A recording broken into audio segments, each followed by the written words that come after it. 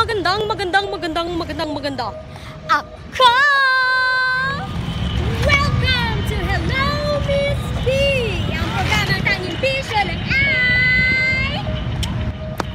magmahal!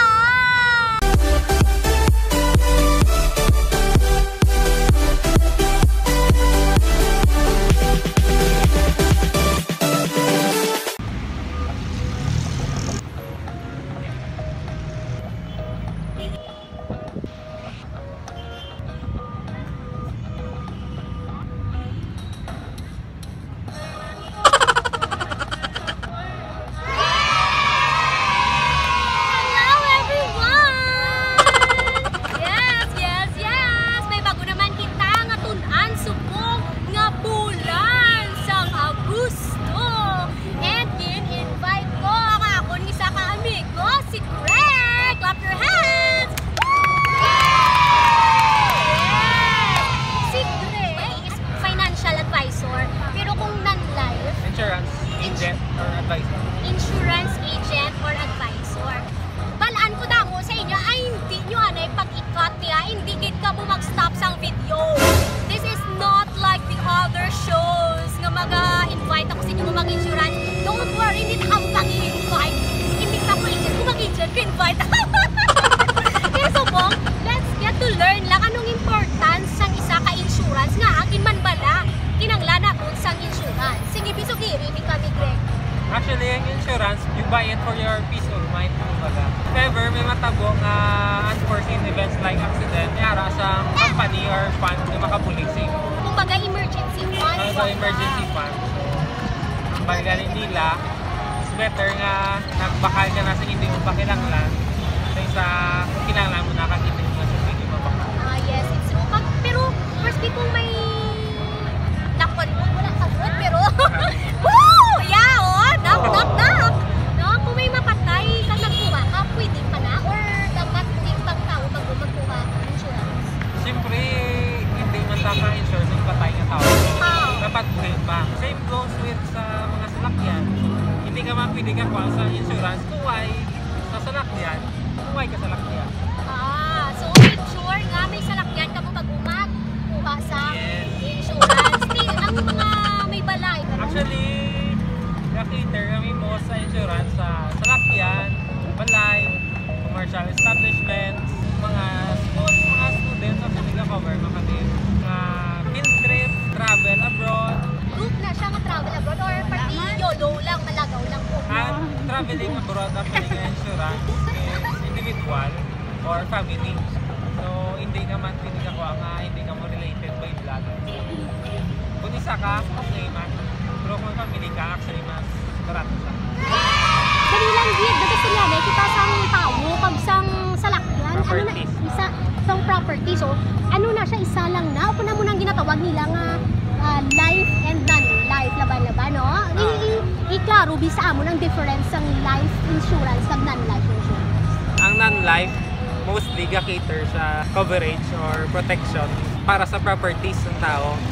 Life naman niya is more on sa person. Lain man ang mga companies nga ga-offer sa life insurance, lain man ang companies nga ga-offer sa non-life.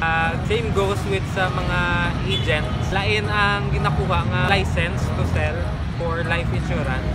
Lain man ang insurance nga license for non-life. So, bali, ginakwaan nyo bigya exam? Yes. Ano na siyang training ninyo para maging ahente sa insurance? Pila ka hours or pilakan ginanamon? Baccalaureate? Ano? Degree din? Actually, yung training or review para makakuha ka license actually takes 3 days at least to 1 week. If I remember, I was licensed sa non-life 2013. So, nag-review kami for 1 whole week review. Pero half day lang na siya. Tapos pagka-Saturday exam na so. Sa live naman niya recently na ako nag-review kami 1 week man, half day man. So hindi galiya lango-lango, no? Nga maging ahente ka, ang iban nila, push ng mga products. Kay gali, gina-eskwelahan, gina-training, gina-kamo. Kag sa mayo ka services sa ating naganan. Hindi na siya nga paan mo sa exam, gabayad ka pa na para makakuha exam. And of course, monitored kami sa government. We have the insurance commission. Under na siya sa Department of Finance nga taga-monitor sa insurance companies at sa mga agents. So once nga may violation ka sa mga rule na ginhatag sa insurance commission, pwede ka mapriso or pwede ma-revoke ang iyong license. Kinulbaan ako.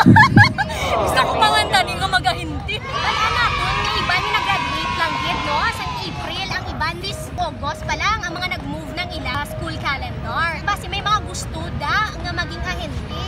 Diin kami pwede ka pamangkot, din kami makadto anong mga requirements para maging isa ka financial advisor or insurance agent.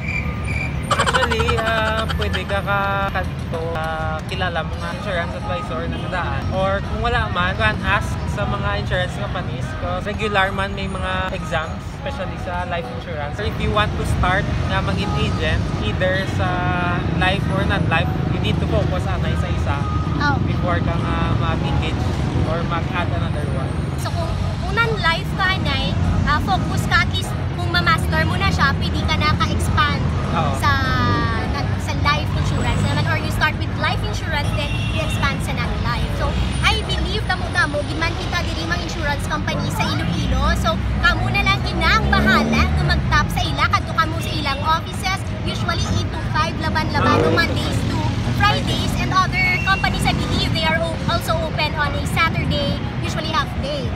No? So thank you very much kag syempre basta nag-guest sa ako niya show, hindi pwede kaligtas sa aton niya pahampang. Sa hampang sang kabuhi, wala sang perde. Pero kung maghampang ka upod kay Miss B, ang perde siya ang manglibre. Alright, let's go!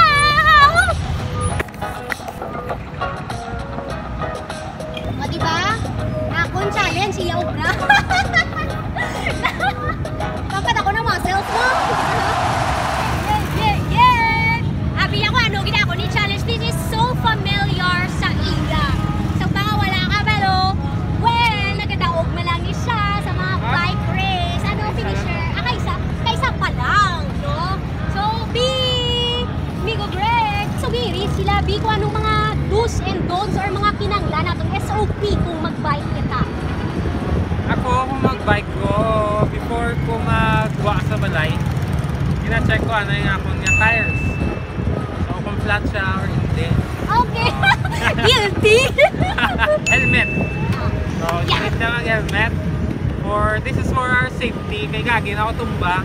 And ako yung gulay yung helmet. Tools. So, you can bring your patch kit. Extra nga tubes. Multi-tools mo. Tubig. Yeah. Water! Wala tingala. Warmer, shade, sunblock. Actually, nagalong sleeves gid ko kay hindi ko gusto nga heat of the sun. Ano ba? Directly hit the sun. Ako ang kasi. So, una ako nag-long sleeves mo pero lately, so talagsa na lang so kita ko. Gani ako. Manami magka-tan lights. Daw, ano ka na daw, pro ka? Protein ka. Sige, lang tawon ta kung ano, gid siya ka-pro. Abe. Let the bike enter!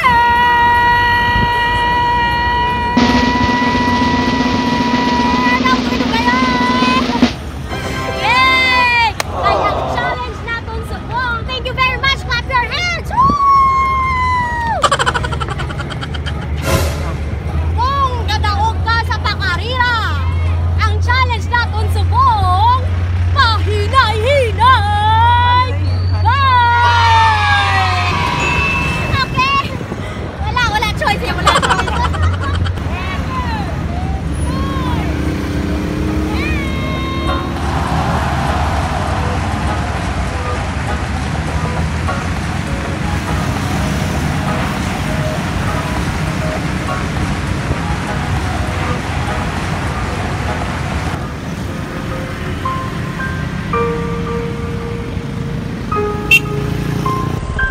Nasig-nasig sa ako niya!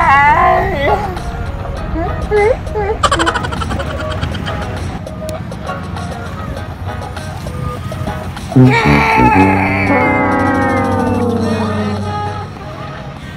te, kita nyo man guro, no? Pero di na naman. Wala tayong magagawa. Diba, the rule goes kung sino ang libre. Siya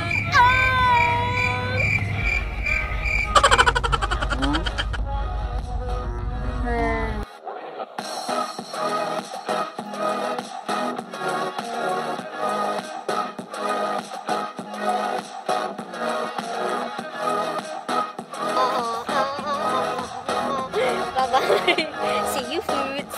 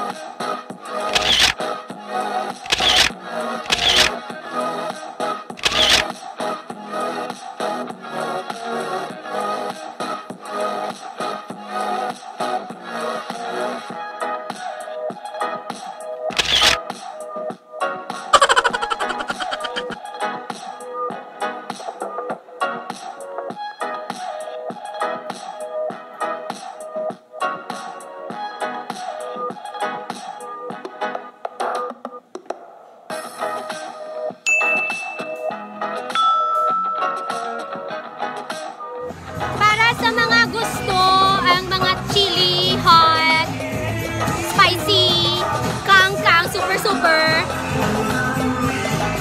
Para gini sa inyo, pero kung pareho ka mo sa iya, na wala ka kaon sa spicy, then, sorry! So, next venue kita, next food trip! Sarap! We are here at Tavern for our second round. Kaya wala siya nagkakaon sa chili fries. And look at that! Fresh from Isla Higante. Kanto ka mo di. Magsaysay, dilis na Pasig City. Ang Mulong Resto Bar. Nice! Kalapsa!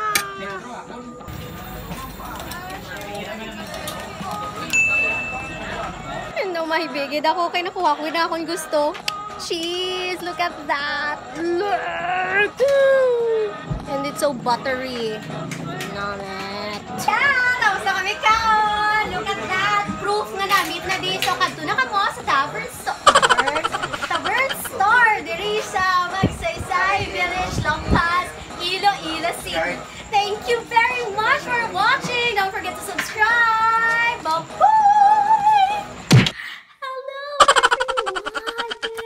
It's already dark, kaya hinaan natin yung boses natin. But you know, thank you very much for joining me today. Sana may natutunan kayo in our game. Diba? In life, meron talagang nauuna, merong nahuli, but it doesn't matter for as long as you have reached your goal, you have served your purpose here on earth, and that you are sure that you have done your best. God will do the rest for you. And thank you very much for being with me for the past 5 months. Imagine 5 months na tayo.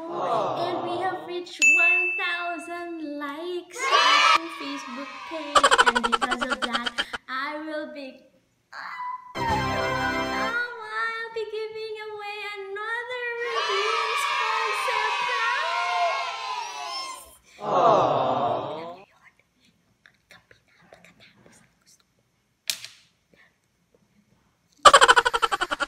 I'll be giving 1,000 worth of surprise today.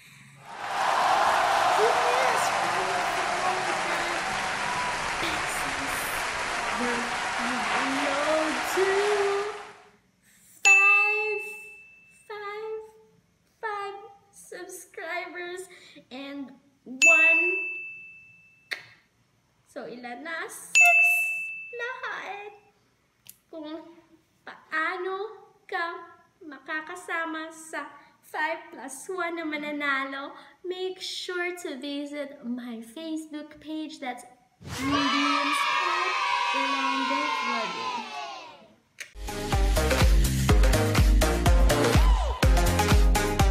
Mayo kayo nakakapit ka mo sa akong channel.